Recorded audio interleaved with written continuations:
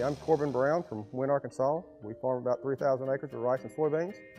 My name's David Eldridge from Forest City, Arkansas. We farm just outside of Forest City and Widener.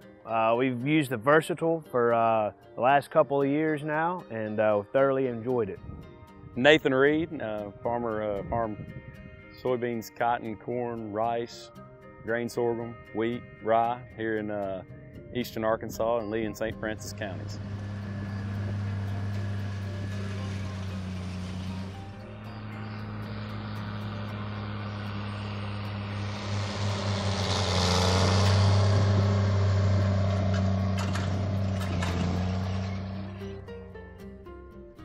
We have a 35-foot disc we pull with it, and a 46 disc or tillage tool, deep tillage, what I call deep tillage, probably shallow. Deep for our part of the world. They are good power, good match for that tractor, especially the 46. We're not lacking for power. We have a DMI we pull with it. It'll get up and yank that thing like it's supposed to. Does a real good job for it behind it with the power we got. We have what we call land planes or floats, but it's about 16 foot wide. The tractor's really overpowered for that job, but you kind of go with what you got, and it allows us to get across the ground pretty quick, and you can get good speed with the extra power. Yeah, better over than under. Always want more, and it's a good economical value for the power, we felt like. This is I'll be our third year with the Versatile 575. We use it a lot in the fall for deep tillage behind our corn. And then we'll use it again in the spring with about a 42-foot field cultivator for primary tillage and for seed bed preparation. But it's primarily used in the fall for deep tillage, chisel plows, the Dominator, all the deep shank tools, and then used again in the spring for seed bed preparation. Oh, it's great. The Versatile will get us across the ground. It's quick, it rides good, it's powerful, it's got a lot of torque. It sticks to the ground, and all the implements that we've pulled with the Versatile, it's hands down far more horsepower and a better riding tractor, and it'll actually cover ground very, very quickly and efficiently. The Versatile has a field cruise setting for 1,600 to 1,800 RPM, so we've got more torque using less fuel, and we like that. Anytime we can save that fuel, and that's a good thing for us. So we have the field cruise for the Dominator, and 1,600 to 1,800 RPMs, and with more torque and better fuel efficiency, we enjoy that. Oh, it's good. It's the Versatile sticks to the ground. We out here in Arkansas, we refer to it as power hopping. I don't know if that's what they refer to it everywhere else, but it'll stick to the ground, and no matter what we pull with it, it sticks to the ground and it rides good. Best riding tractor as far as field work. It's great. The first non-green tractor I've ever had on the farm. I say that Hobbs is probably one of the better dealers in the country as far as service. I mean, they've kind of built a reputation on service and have been very pleased with that. And then I guess secondary, the tractor has been good. We haven't had any major catastrophic failures on anything, whereas a lot of my green tractors I have, and you talk about a much lower initial cost. So the actual power and pulling ability, there's no comparison. The Versatile will outpull anything out there, I feel. Some of the issues we had, especially with dirt moving, with the other equipment, and the price. I mean, it's a cheaper price point and a lot simpler. I feel like a lot of this equipment has gotten too complex, where it's very hard for me to run, much less any hired help. And then on top of that, I like the design of the Versatile, how the systems are separate, where everything's not tied together. All the hydraulics and rear ends are separate systems. When you get into big engines, a lot of times the competition is running a 12.5, 13-liter engine, whereas the Versatile has a 15-liter. And they're really, when you get in the high horsepower applications, loading ability, the other tractors just can't compete. They may have the same horsepower, but they sure are not able to compete out in the field with it. That, and then the Caterpillar transmission also, but high horsepower four-wheel drive applications. You can have issues with transmissions, and I think the Caterpillar transmission with the Cummins engine is probably the best combination on the market right now. Pull power, traction, you know, I feel the tractor's weighted and has very good traction. The lugging ability, you know, when you really get into these, that's the thing. This tractor just keeps going. It doesn't ever seem to, you can lug it and it just pulls right through and it keeps moving along. So yes, I've driven it quite a bit myself, and it's definitely smoother riding. It seems to be better balanced, better traction, and just be able to handle things a lot better.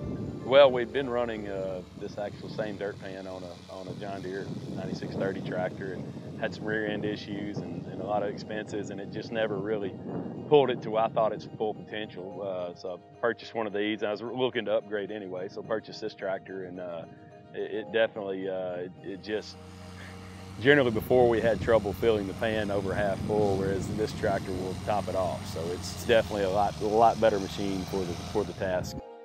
But it's definitely been above and beyond any other tractor I've ever had on a scraper. It does the job.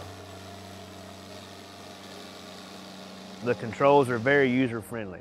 It's a little bit different, but we've learned how to use it, and it's more sensitive, which I like. It's smooth. The way they've got the gears, the very small increments, so there's not a lot of jerking and jumping. It's very smooth transition from gear to gear. The traction is bar none. It does a great job. Of course, this one has the huge drawbar on it, and we hooked up to our 42-foot field cultivator, and we took it out in the field and we just set sail. And the way that they've got the drawbar towards the front of the tractor and the way they've got it attached, it's pulling down as opposed to pulling back, and so it really does a good job. You know, you want tough and high horsepower, and that's what this tractor is. It's tough and simple and high horsepower and easy to fix. You're running this tractor daily. You need ease of certain daily serviceability. We've got the auto greaser on it, so really, I mean, our morning ritual consumes of just checking the fluid levels and going. So that, you know, whereas my other tractors, we're spending 30 minutes in the morning on average greasing and servicing the tractors. So the fluid coupler between the motor and the transmission. The Deere, it can be up to a $20,000, $30,000 job for the amount of carnage it produces when it goes out. And then also just even if it does not do the damage, it's a 2 to 3 week job in the shop to replace it. The same thing happened on this tractor, and it was literally a 2-hour job to replace it. So it seems like the tractor is laid out easier for maintenance, and even catastrophic failures of components, this tractor seems to be easier, if that was the case, to get serviced and get back in the field after a major repair. I actually like, for our application, I like the outboard planetary axles. I feel like in a real high horsepower, high draft application where you do have rear end issues or troubles, the inboard planetaries, it's a disaster when you have an issue with one of those, because everything's tied together. That was my problem with my 9630. The inboard planetary goes out, it dumps on the rear end and takes your whole rear end out. Whereas this, you just replace the planetary. So I do like that design. Again, back to the simplicity. All the systems aren't tied together, so if you have a hydraulic pump go out, it doesn't get in your rear ends and get everywhere else. Or you have a rear end go out, it doesn't get all through the tractor system and destroy every component in the tractor. I like the isolation that's designed into these. We do service, and one of the things I do like about it, it does have the self-greasing system.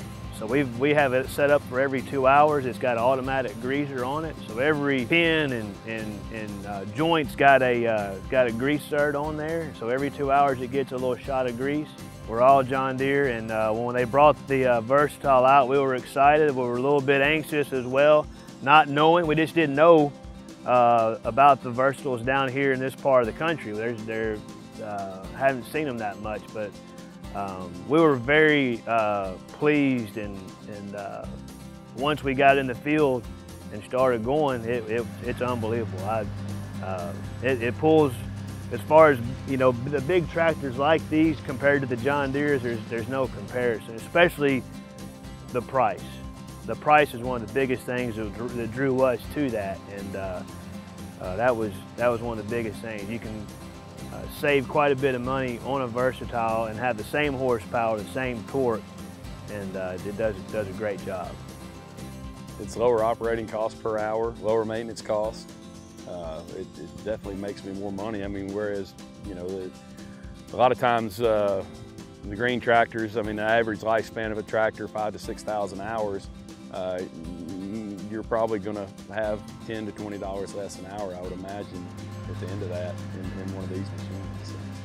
Oh, it rides great and doesn't toss you around as bad, and the transmission shifts smooth, and so it's definitely an improvement over the Deere tractor. It rides a lot better. It's not as jerky, doesn't seem to be as jerky, and the Deere transmissions are pretty jerky. They toss you around, and again, back to the lugging ability, a Deere, they seem to peak the crest and they fall off so fast, and then it kicks into neutral and throws you against the glass, whereas this has enough power, it pulls through the lug, and unless you just really lug it, it doesn't kick off into neutral. And one thing that we really enjoy about this tractor is being able to run it at 1,800 RPM. When you run those smaller engines at 2,200 RPMs all day, it feels like somebody's just sitting there screaming in your ear the whole day. I guess a better operator experience. We're seeing more and more of them. I mean, a lot of farmers are going to them, and I've had nothing but a positive experience with my dealer, with the tractor. I've been extremely pleased, and hopefully I'll probably be going to a few more Versatiles in the next few years.